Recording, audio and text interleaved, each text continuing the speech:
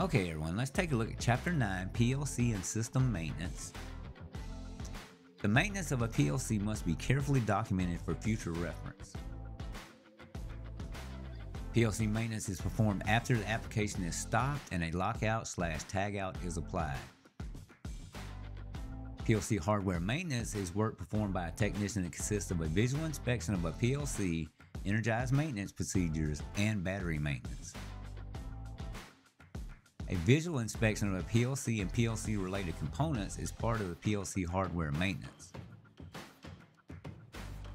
Proper personnel protective equipment or PPE must be used when performing energized maintenance on a PLC. Backup batteries for the CPU of a PLC can be behind the hinged door or cover of the CPU or mounted on the processor card.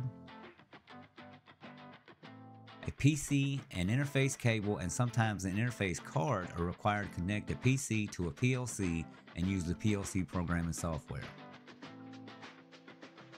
A documented program contains address, descriptions, instruction comments, run comments, and page titles.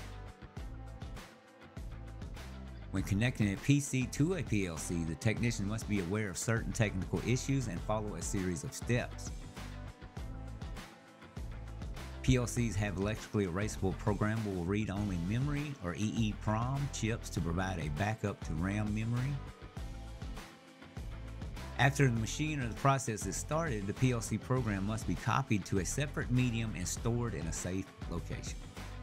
And that was it for that chapter. Next chapter will be Chapter 10, Troubleshooting PLCs and Test Instruments, and I will see you over there.